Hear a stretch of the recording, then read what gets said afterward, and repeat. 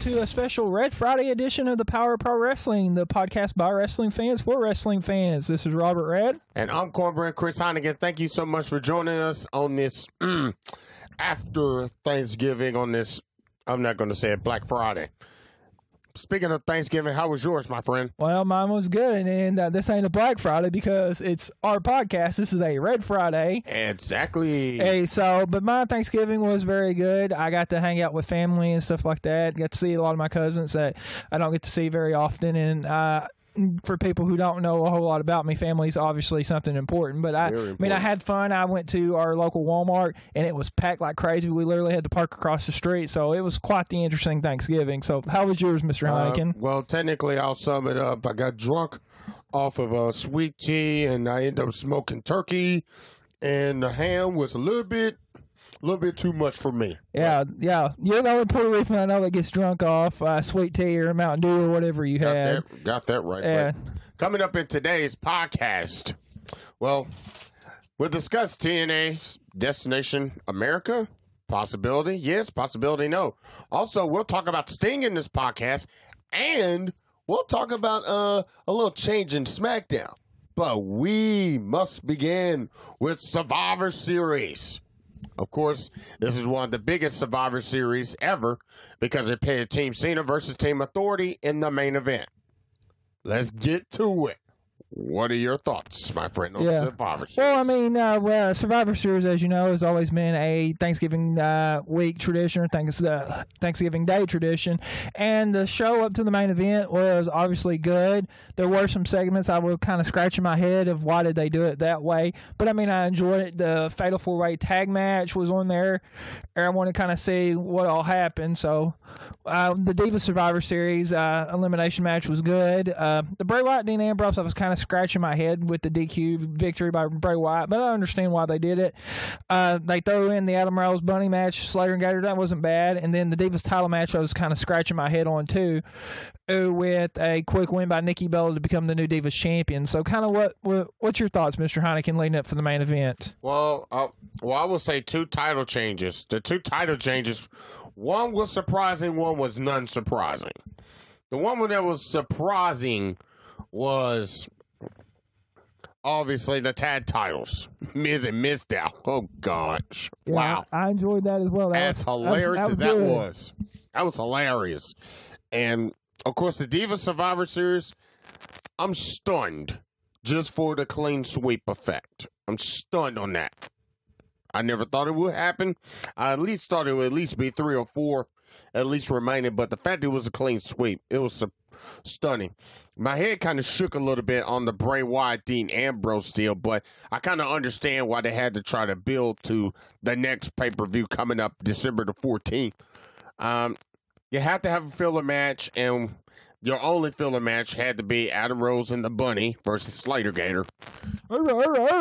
Well, for you Omega Sci-Fi guys, you guys get the deal there, but a little bit almost a stunned deal concerning Nikki Bella and AJ Lee as far as the WrestleMania Rewind case went for AJ Lee, but obviously another title change, and then of course this one cannot be ignored. Team Cena, Team Authority, wow, cannot be ignored. I mean, yeah, you're kind of being left lost for words for this one, aren't you, Mr. Puerto Rican? A whole lot of questions. I mean, a whole lot of questions come out of that one, especially, not just with the Triple H knocking out the refs, but with the whole Sting factor. Yeah, and I mean, I enjoyed the main event since we were talking about it. It was great. I did a video on this, so I'm going to cheap plug it on my YouTube channel, and I discussed kind of my thoughts and predictions going into Survivor Series, and I was pulling, well, not necessarily pulling for the Authority, but I thought for storyline purposes that the Authority should win, because, like, I know we talked off this podcast, and I kind of presented why I said the Authority should win, is if you remember about this time last year, if you read any, like, wrestling related news and stuff like that where it was behind the scenes, it was rumored that there was going to be a power struggle between Vince McMahon and Triple H going into WrestleMania. Well, that same kind of ideal was more tangible this season with the whole Vince McMahon coming back a few weeks ago and making the Survivor Series match mean a little bit more with Team Authority if they lost, them going out of power, and then Triple H just the SmackDown before, he made it to where everyone but Cena on Team Cena, if they lost, would get fired. So to me, for a good storyline, let the Authority win, have Team Cena get fired all but John Cena, and then you could have Vince McMahon a week or two later come out back on Raw and be like, no, that's not going down, bring everybody back, and then that would really set up for the power struggle for WrestleMania and set up for a good match between Triple H and someone representing Vince McMahon, and he could obviously get his big payday match. So that's kind of why I wanted the Team Authority to win. But, I mean, I'm not upset with Team Cena because you still could go that way, and we'll talk about more about this in the next segment about happening on Raw. But go ahead. And I think there were three big winners out of this whole situation. John Cena, of course, because regardless, he still is the number one contender to the World Championship. Seth Rollins, granted, Authority may have broken up, but he's Mr. Money in the Bank. But here's the X factor out of all of this, and that's Dolph Ziggler. For him to go 3 against 1 and still manage to survive that whole attack, multiple attacks, even with a little bit of help from an unnamed source named Sting, I think that really helped the case. But you got to give props to Dolph Ziggler regardless. You got to. Yeah, most definitely. And I was pleasantly surprised it came down to Dolph Ziggler and the Authority. And that kind of made me think that they were going to let the Authority win because Dolph Ziggler, just in a history of storylines, they buried him.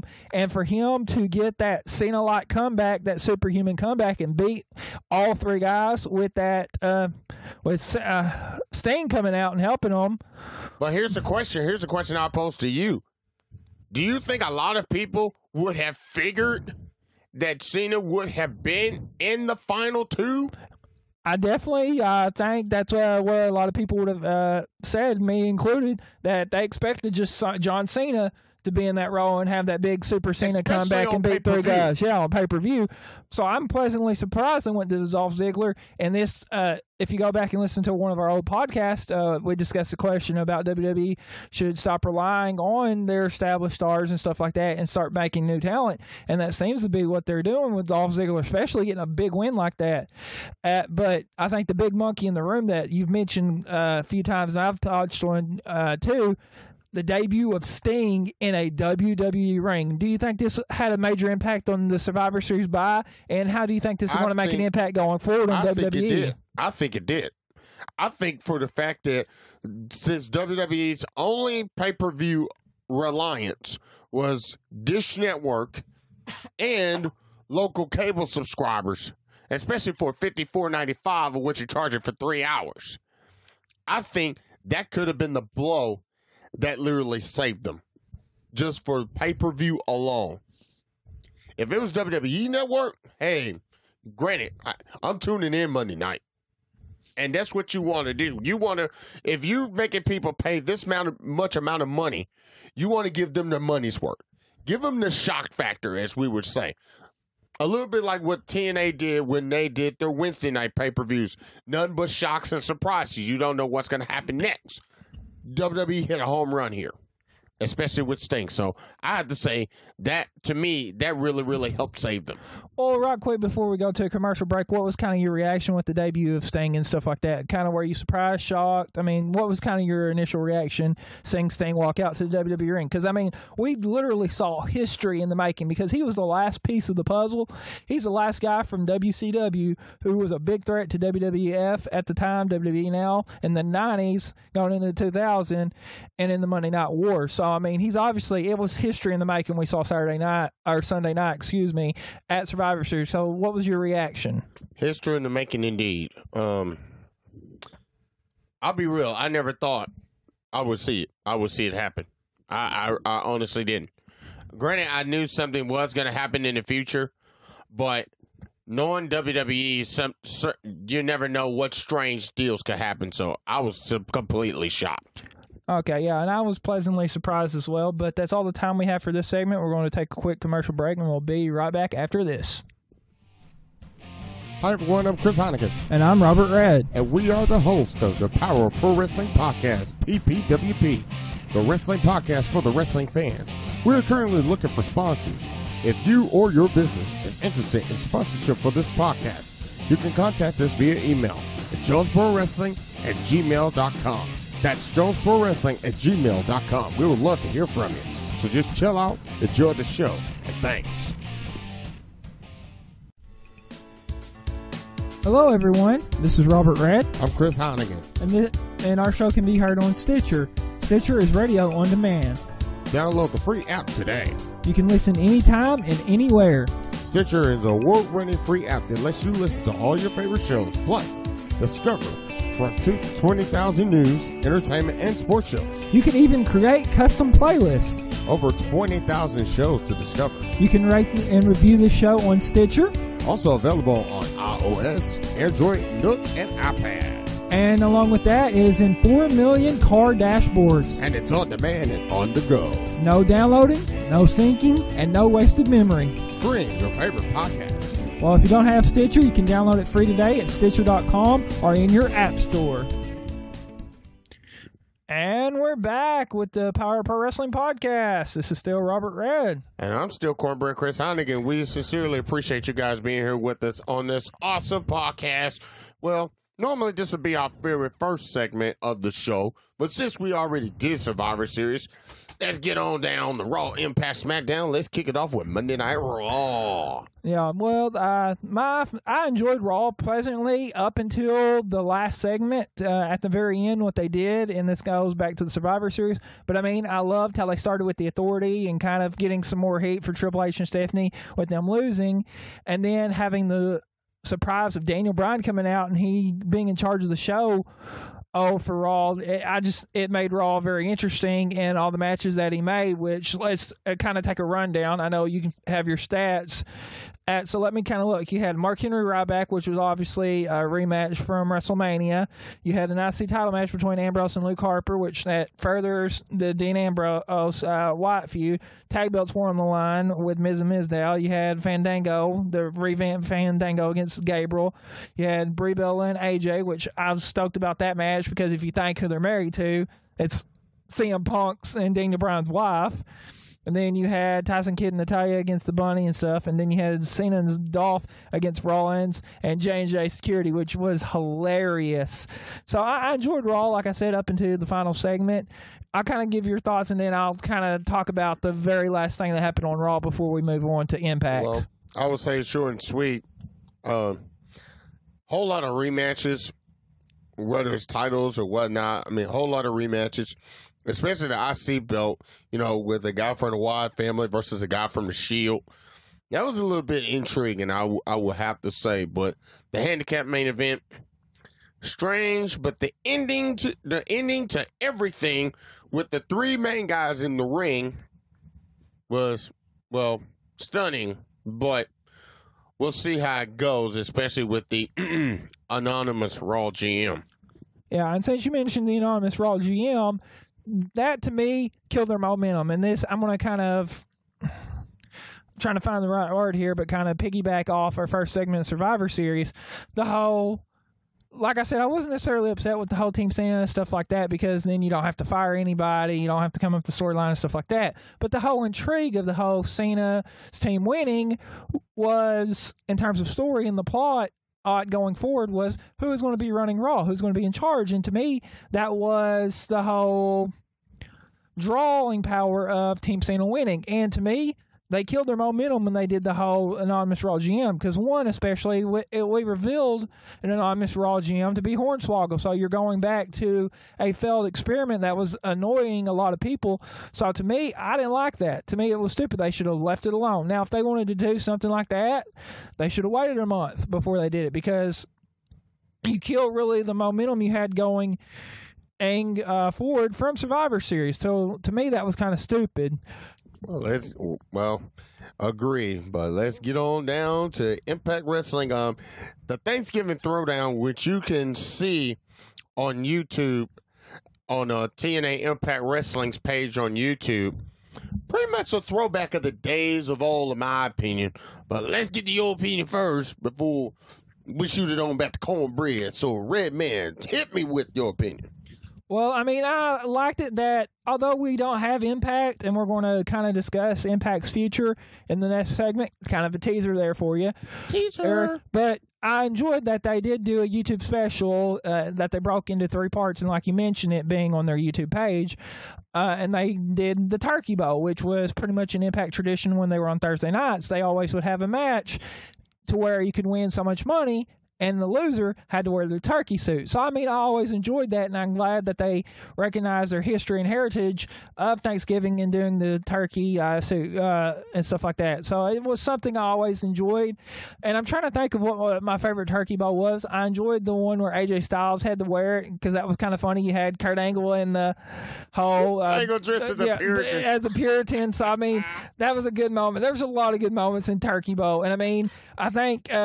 we had Norman Dewey last year against the Bromans, and didn't the Bromans lose, if memory serves me correct? No, Bromans won. They won, okay. So, yeah, Norv and Dewey had to wear it, and they kind of rocked it out. So, I mean, that was... And they were happy about the turkey suit. They were happy. Yeah. So, I mean, there's a lot of great moments. I don't think you really ever have a bad moment when it comes to the Turkey Bowl. No, but... I mean, Turkey Bowl stuff, hilarious. The return of Rudy Charles the year before, hilarious. Return of Rudy Charles with the turkey suit, nonetheless. Yeah. Hilarious stuff. But I have to say my favorite one has to be that very first one, 2007. But look at what you had in that match of 2007. You had AJ Styles, Triple Crown winner. You had Chris Sabin, Triple Crown winner. Samoa Joe, Triple Crown winner. 3 guys in that one ring with the winner getting $25,000, the loser wearing the turkey suit. But the fact that you decided to put 3 X Division competitors in there, that really made it worth it. That was the one match I would literally go back and watch from 2007. That was awesome in my opinion. I loved it. But Turkey Bowl, if I really have to say it was my favorite one, the fact that Awesome Kong was at the dinner table. Yeah. Oh gosh. Yeah, that's funny to have Awesome Kong there. And Karen Angle, now Jarrett dressed in that little outfit. Oh gosh. Yeah. Oh, I need my bonnet for that one. Yeah. So you want to get to SmackDown before we go to... SmackDown! You can look that up in Webster's. Yes, it's official word in Webster's Dictionary. The last few years it's been added. So you Let's get it on down, SmackDown. Yeah. Well, I mean, I enjoyed SmackDown, and have Daniel Bryan continue to run the show on SmackDown was very good. We got the fallout from Raw with Rusev having to defend the U.S. title belt in a battle royal, which was very good and entertaining. For Rusev, though. Yeah. He is one of probably the few people, if not the only person. We'll have to double check our stats. I think he's the only one to retain. Retain the title in a battle royal, because that's very difficult to do. You had Emma Brie Bella. Was okay. It gives Nikki something to do. Well, take this Nikki Bella. Yeah, Nikki Bella. The Nikki Bella. I stand corrected. Yeah, Thank you, Mr. Heineken, on that. Ryback, Seth Rollins, which was an interesting booking. And we also had the debut of the New Day. They kind of surprised us. It's supposed to be on Raw this next week, but they fought Slater Gator and Curtis Axel, and they picked up a win. And then you had Harper and Dolph in the main event, and Dolph winning by countout, if I remember correctly, it was an okay match, not bad. And Dolph Ziggler was always a good worker. So kind of, what's your thoughts on SmackDown, Mr. Heineken? Well, the Battle Royal, oh my goodness. Battle Royal, it was the funniest, especially after Miz got eliminated. Then Sandal jerked himself up and threw himself over the top rope. Gosh, best moment in SmackDown right there. Mizdow eliminated himself from the Battle Royal. Otherwise, it was history making. But New Day, oh geez, I have to admit I've had my skepticism about this trio. But after watching their in-ring work, they literally upped their game than what they've done before. So I have to give them props. And, of course, no surprise for Dolph and Luke Harper, because Luke Harper's becoming a big-time money player, in my opinion. You know, a lot of announcers and a lot of guys will always say, hey, who would you invest stock in, Dolph or Luke Harper. It's an absolute virtual tie for me. Yeah. I mean, obviously, Luke Harper is going to have a bright future, but I think Dolph is ready to get back in that main event picture like he was a couple of years ago. I think he'll take a step higher. Yeah, I think he's ready to be that WWE World Heavyweight Champion and really be the face of the company. Now, it may not be any time in the next few months, obviously, but I mean, probably by the end of next year. Or even the next one, 2016, you can see Dolph Ziggler holding the WWE World Heavyweight title. They might disband it, which I hope they don't do, because I like having the one champion. Although with it being Brock Lesnar, 2 belts would have been more beneficial if you're not going to have a champion that's there. But I think we talked about that ad nauseum. So, is there anything else you want to add before we go to commercial break and go to our question segments? Well, technically, you got to give Rusev some props, but I gotta give a little shout out to WWE Divas. As far as their in-ring work is concerned, they have really upped their game. So mad props. Keep the momentum going, WWE Divas. Keep it going. Okay, and with that, we'll go to a quick commercial break, and then we'll go to our question segments, and we'll be right back after this short commercial break. Hi everyone, I'm Chris Heineken. And I'm Robert Red. And we are the host of the Power of Pro Wrestling Podcast, PPWP, the wrestling podcast for the wrestling fans. We're currently looking for sponsors. If you or your business is interested in sponsorship for this podcast, you can contact us via email at jonesprowrestling@gmail.com. That's jonesprowrestling@gmail.com. We would love to hear from you. So just chill out, enjoy the show, and thanks. Hello, everyone. This is Robert Red. I'm Chris Heineken. And our show can be heard on Stitcher. Stitcher is radio on demand. Download the free app today. You can listen anytime and anywhere. Stitcher is an award-winning free app that lets you listen to all your favorite shows, plus discover from 20,000 news, entertainment, and sports shows. You can even create custom playlists. Over 20,000 shows to discover. You can rate and review the show on Stitcher. Also available on iOS, Android, Nook, and iPad. And along with that is in 4 million car dashboards. And it's on demand and on the go. No downloading, no syncing, and no wasted memory. Stream your favorite podcasts. Well, if you don't have Stitcher, you can download it free today at Stitcher.com or in your app store. And welcome back to the Power of Pro Wrestling Podcast, the podcast for the wrestling fan. I'm Cornbread Chris Heineken. And I'm Robert Red. And as we mentioned earlier, normally this would be the second segment of our show, but guess what? We might as well save the best for last. Let's kick it off with this topic. More headlines. Sting, this past Sunday at WWE Survivor Series pay-per-view, made his WWE television debut. This marked the very first time ever that Sting has literally debuted for WWE. Here's the question, not if, but when Sting steps into the ring, who should his very first opponent be? Well, I mean, I've said this off the podcast and stuff like this, but his first opponent, and this is a dream match that I've been wanting to see for a while, is the man I have on my wall up here, The Undertaker.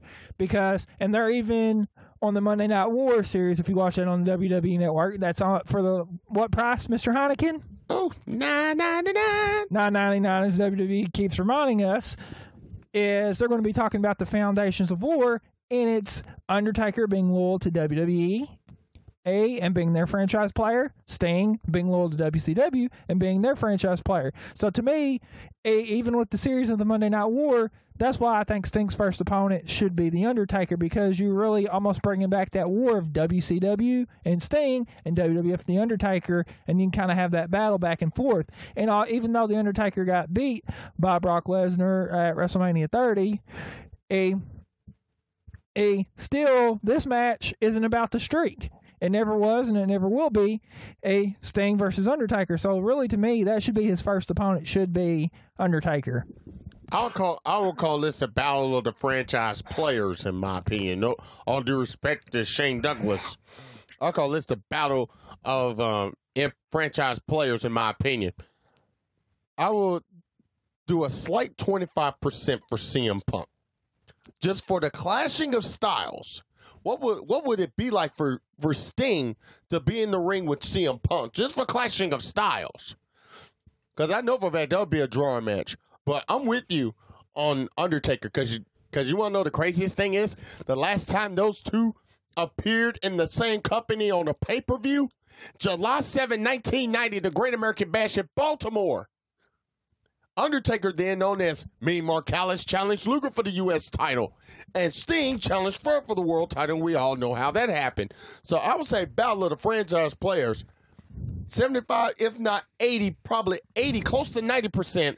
I would say Sting versus Undertaker, but I say it should happen at a WrestleMania. Yeah, and that's definitely I'm in agreement there. This needs to be a WrestleMania match because this is a match, it's a dream match, and it needs to be in front of a large crowd. So 31 at the Levi Stadium wouldn't be bad, but even having it in Cowboy Stadium at 32, yes, it would be good, but I wouldn't want to wait an entire year for that. So I would hope that they would do it at San Francisco, WrestleMania 31. So that's kind of my thoughts and opinions on that.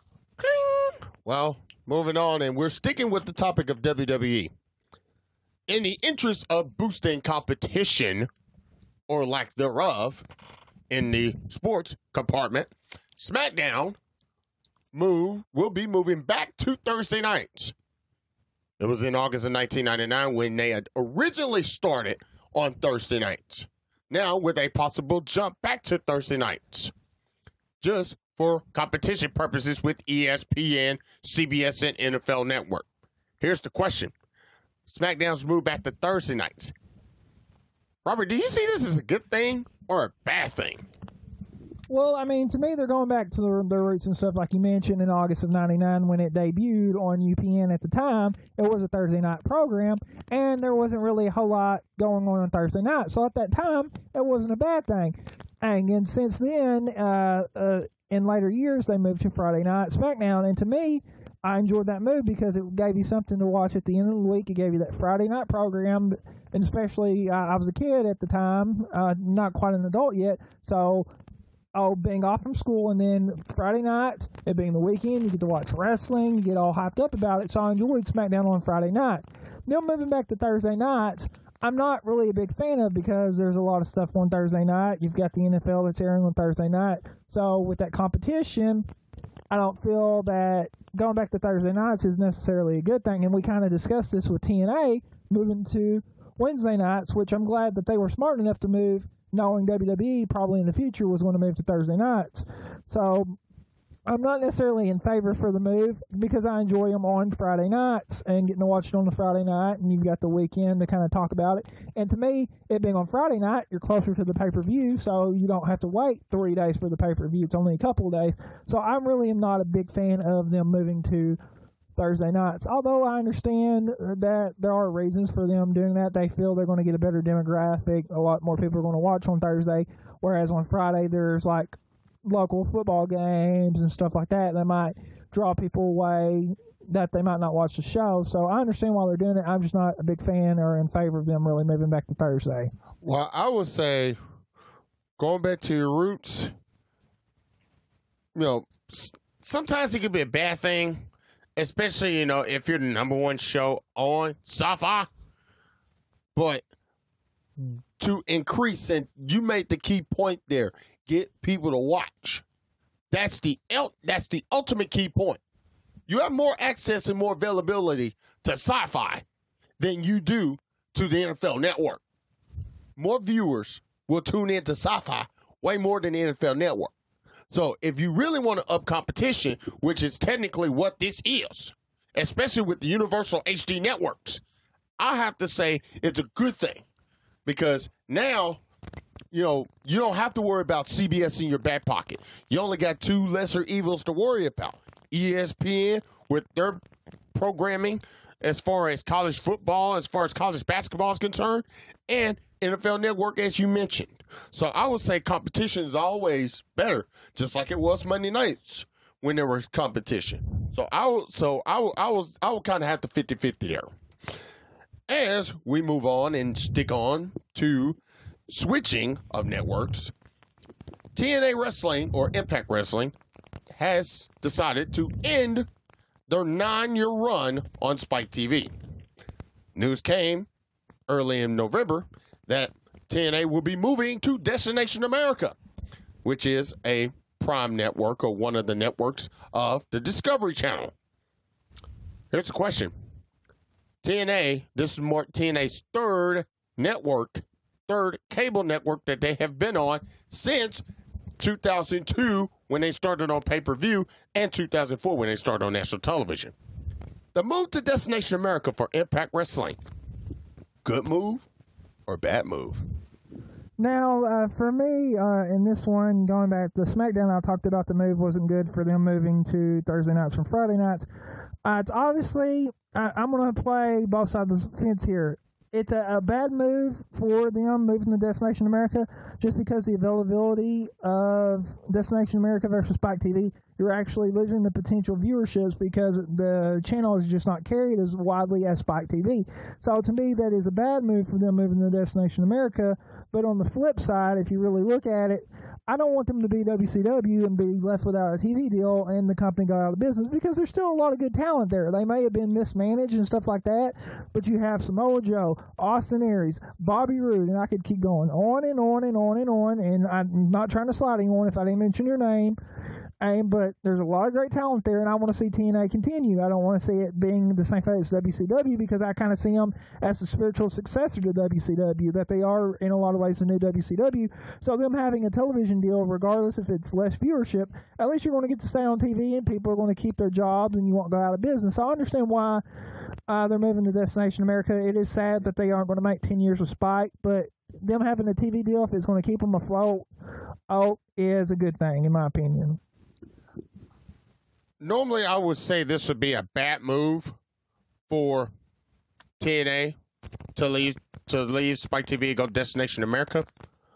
But the only reason I cannot say that's a bad move is for this reason. And we both live in Southern Link territory, and we both know this. Viacom networks are being dropped from a lot of cable systems. And you really want some good stuff? Here's some more good stuff. When the World Poker Tour debuted on the Travel Channel wasn't hardly watched by anybody. But when they made that move, they gained a whole lot of viewership. Now, how in the world does this relate to TNA in this case? In 2013, Spike TV had 97.6 million homes that they were allowed into, compared to Destination America's 59.6. That's last year's. The stats have completely flip-flopped. Now, not many homes are accepting Spike as much as there are Destination America. So I will have to give this a positive, good move for TNA because, as you said, it's all about staying on television. And on the next podcast, we will discuss wrestling on television compared to radio. We will discuss that the next podcast. And we hope you be right here with us. Yeah. And I do want to thank you guys for joining us. That's all the time we have for this podcast. For Chris Heineken, this is Robert Red. And I do want to thank you for joining us for the Power of Pro Wrestling podcast. See ya! We'll catch you later.